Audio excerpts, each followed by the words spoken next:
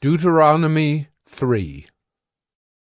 Then we turned and went up the way to Bashan, and Og, the king of Bashan, came out against us, he and all his people, to battle at Edrei. But the Lord said to me, Do not fear him, for I have given him and all his people and his land into your hand.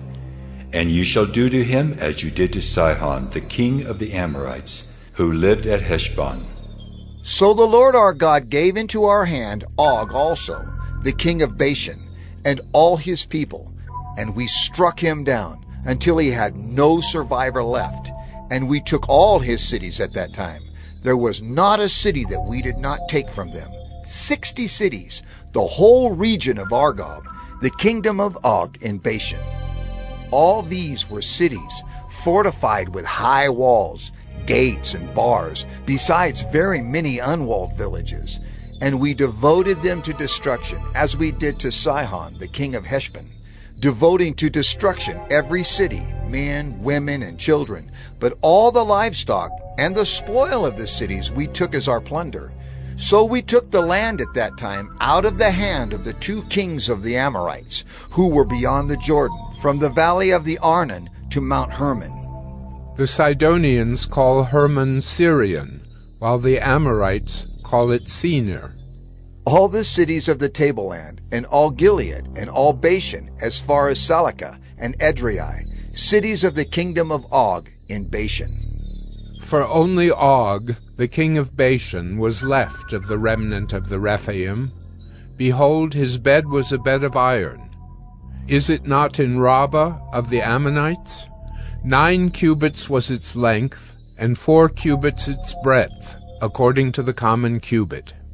When we took possession of this land at that time, I gave to the Reubenites and the Gadites the territory beginning at Aroer, which is on the edge of the valley of the Arnon, and half the hill country of Gilead with its cities, the rest of Gilead and all Bashan, the kingdom of Og, that is, all the region of Argob, I gave to the half-tribe of Manasseh. All that portion of Bashan is called the land of Rephaim. Jair the Manassite took all the region of Argob, that is Bashan, as far as the border of the Geshurites and the Maacathites, and called the villages after his own name, Havoth Jair, as it is to this day. To Machir I gave Gilead, and to the Reubenites and the Gadites I gave the territory from Gilead, as far as the valley of the Arnon, with the middle of the valley as a border, as far over as the river Jabbok, the border of the Ammonites, the Arabah also, with the Jordan as the border, from Kinnereth as far as the sea of the Arabah, the salt sea, under the slopes of Pisgah on the east. And I commanded you at that time, saying, The Lord your God has given you this land to possess. All your men of valor shall cross over armed before your brothers, the people of Israel. Only your wives, your little ones, and your livestock, I know that you have much livestock, shall remain in the cities that I have given you, until the Lord gives rest to your brothers as to you, and they also occupy the land that the Lord your God gives them beyond the Jordan. Then each of you may return to his possession, which I have given you. And I commanded Joshua at that time, Your eyes have seen all that the Lord your God has done to these 2 kings. So will the Lord do to all the kingdoms into which you are crossing. You shall not fear them, for it is the Lord your God who fights for you. And I pleaded with the Lord at that time, saying, O Lord God, you have only begun to show your servant your greatness and your mighty hand.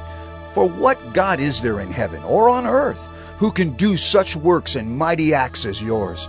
Please, let me go over and see the good land beyond the Jordan, that good hill country in Lebanon. But the Lord was angry with me because of you, and would not listen to me. And the Lord said to me, Enough from you. Do not speak to me of this matter again. Go up to the top of Pisgah, and lift up your eyes westward and northward, and southward and eastward, and look at it with your eyes. For you shall not go over this Jordan, but charge Joshua, and encourage and strengthen him, for he shall go over at the head of this people, and he shall put them in possession of the land that you shall see. So we remained in the valley opposite Beth Peor.